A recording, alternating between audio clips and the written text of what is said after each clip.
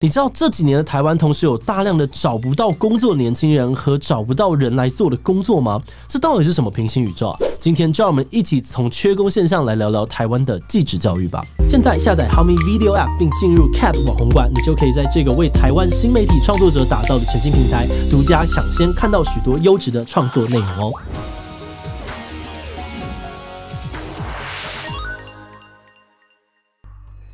Hello， 大家好，我是志祺哦。最近几年，台湾青年的失业率不断的上升。今年受到疫情影响，20到24岁的年轻人失业率更高达了 13.41%， 创下了10年来的新高。奇怪的是，同样也是这几年许多产业却出现了严重的缺工问题。许多老板表示，就算开出高薪，还是找不到好用的年轻人。许多技术型的劳工都只剩下老师傅，不然就是必须外聘移工来填补人力的空缺。有人认为这是因为台湾的技职教育崩坏，导致现在的企业主招不到能用的年轻技术人才。甚至直接指出这是台湾产业的重大危机。这样的说法合理吗？台湾的技职教育到底有多崩坏？如果问题真的那么严重，有没有什么可以改善的方法呢？开始之前，按照惯例，我们先来一段工商服务时间。你家的小朋友很偏食，不太喜欢吃饭，辛辛苦苦准备给他的饭菜，总是吃3口就放弃了吗？盲狗狗素养教育第2季认识食物绘本，这次要帮家长们拉近孩子与食物的距离。这是一套带着小朋友认识食物、亲近食物、尊重食物的绘本，有曾经荣获多项国内外设计奖的台湾团队操刀，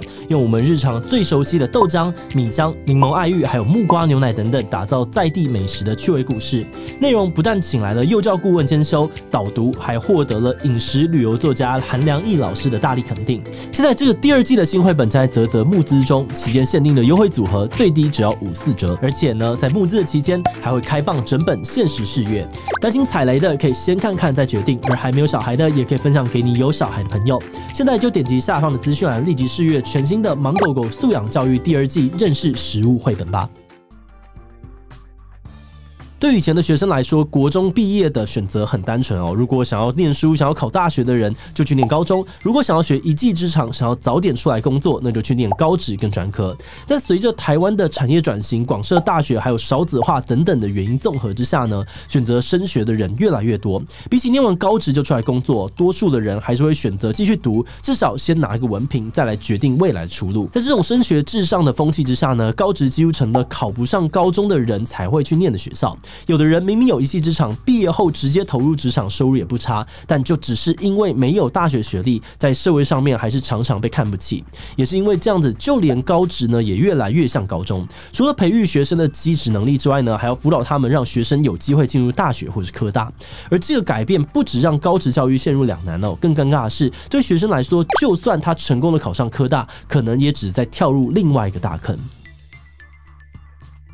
对许多的高职生来说呢，科技大学应该要是属于高职生的大学，但实际进去之后才发现事情并不单纯。因为在目前的制度当中，一般高中生也可以去念科大，但高中生还有高职生，他们的期望或是起跑点多半都会有一些差距，这就导致学校的课程规划非常尴尬。比方说，高职生可能会期待在专业技术那方面能有更深入的练习，但为了顾及几乎零基础的高中生这类课程往往会变得太简单。反过来呢，在理论或是学术的课程上面，由于高中生的底子比较厚，高职生呢就常常会变成跟不上的那一边，要抓到一个平衡点真的很不容易。而除此之外呢，因为大学的评鉴制度非常的看重学术产出，很多科大为了从政府那边争取到资源，就会选择聘用有学术专长的博士们来学校任教。而对科大生来说呢，他们可能更期待由实战经验丰富的业界讲师来教课，但当学校必须要把预算用在聘请研究型的学术人才时，这件事情就会比较难发生。而到头来好不容易考上科大，却没有办法得到预期的精进，要比学术呢比不上前段的大学生，而要比技术好像也没有比高职生强到哪里去，可能还输给那些已经在业界磨了4年的同学。而到了毕业的那一刻，大家常常会觉得自己好像就是一个半吊子。听起来念科大好像也没有比较好，但如果放弃升学，高职毕业就出来工作呢？不管是高职生还是科大生，明明每年还是那么多受过技职训练的毕业生，怎么还会有缺工问题呢？许多老板们的答案很简单因为这些学生很难用。对业界来说，他们想要的是毕业之后可以马上投入产线的即战力，但这些高职或者科大毕业的毕业生呢，往往不符合这个条件。他们认为这个原因可能跟刚刚讲到的高职高中化有关。现在的高职加入了很多艺能还有基础学科课程，却减少了职业类学科的课程，再加上实习时数的缩减，让现在的高职生实务操作训练变得薄弱。而根据一些高职生们的说法呢，其实就算是职业类学科的课程呢，也都有很严重的学用落差问题。大家辛苦修了一整学期的课，努力练习考取证照，但进了职场才发现自己学会的许多方法跟工具，在业界当中早就已经过气了。高职生很难用，多念了4年的科大生也没有比较好用。长久下来呢，老师傅们慢慢退出职场，能补上来的年轻人又不多，缺工的问题越来越大，只能够靠移工来补。而针对这个严重的问题，有许多人开始提出各种解决方案，而当中最常被提到的就是德国的2元制。那接下来就让我们先来稍微了解一下2元制到底是什么。在德国，学生在中学毕业之后呢，可以选择接受2元制的职业养成教育。在2元制当中，学生会在师傅的指导下，在真实的工作场域当中学习技术，并领取基本工资。而同时呢，他们也还是会在职业学校当中学习相关的专业知识。而这样的教育方式呢，让企业能够直接参与，甚至主导技术人才的培训。换句话说，培养这些技术人才的工作不会只单单落在学校身上。也就是说，比起技职教育呢，2元制其实更像是职业训练。这样的做法有许多的好处哦，比方说，因为已经有丰富的工作经验，2元制出来的学生呢，要直接投入业界产线是完全没有问题的。每一个人都是即战力，不会有学用落差。而且，因为学生直接呢就是在第一线的工作场域学习，学校只要专注处理知识方面的教学就可以了，他不需要再为了技术课程呢花大钱买设备，还可能追不上业界。许多人认为哦，德国能够成为工业大国，很大一部分就要归功于2元制的成功。不过，德国的成功经验有办法复制到台湾来吗？虽然2元制在德国发展得很不错，但不少人认为这个制度若要搬来台湾，恐怕会出现严重的水土不服。比方说，德国的工会能量很强，能够确保工人跟学徒们获得合理的待遇跟保障，但在台湾工会的覆盖率呢才 10%， 当中还有许多形同虚设，根本没有功能。在缺乏保障的状况之下呢，要把还不太懂事的学生直接丢进职场，其实是很可怕的事，因为他们如果遇到委屈，可能会不知道该怎么办。而且以台湾的现况来说，跳槽文化其实是很普遍的状况，员工为了争取更好的待遇，多半会透过跳槽的方式去换到更多的薪水。但这样的现象呢，就会让企业们觉得，那我干脆不要花那么多资源来培养员工好了。一旦公司不愿意做这件事情，那实习生想要学到东西，可能就会更加的困难。大多呢，都只是被当成是打杂的。那当然，有些人会批评哦，之所以会有跳槽文化，都是因为企业主自己吝啬，不多给薪水。但不论这个状况的成因是什么，如果要直接把德国的2元制搬来台湾，看起来一定会遇到一些问题。不过最近几年呢，台湾有一些技职学校确实已经参考了德国模式，走出了不太一样的路。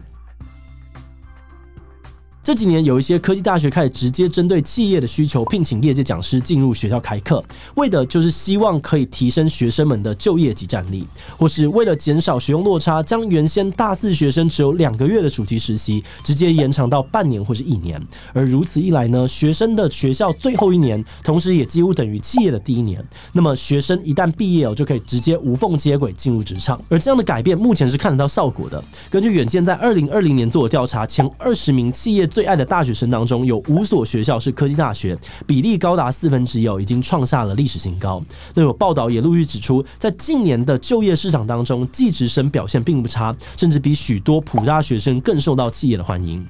但这边有个问题就来了，我们在影片的一开始不是才有人说到台湾现在的技职教育很烂，导致大缺工吗？如果技职生在就业市场上已经越来越受欢迎，那为什么还会缺工呢？没有错，台湾确实是有缺工，但真的要说这是因为技职教育崩坏，恐怕有那么一点武断。毕竟就连技职教育的模范生德国，近年来呢也开始出现缺工问题。德国人发现，很多以前曾经受过技职训练的专业人士，虽然现在的薪水很高，生活也还是很不错，但他们还是希望子女可以有好的大学学历，能够继续的往上爬。而且为了避免特定的技术还有职业都被德国给垄断，欧盟要求他们松绑法规，有越来越多薪资比较低廉的劳工进入德国的劳动市场，这让德国人对于技职工作的看法呢出现了一些改变。这个状况也太有即视感吧？怎么似曾相识呢？确实随着全球化还有劳动市场的开放，许多国家的2级产业早就已经大量的仰赖外籍移工，而这些国家的社会风气也往往在产业转型的过程当中变得越来越注重文凭还有学历。也就是说，大学生越来越多，技术人才越来越少，缺工呢都是靠移工补。这并不是台湾才有的问题，许多国家都正在面临相同的挑战。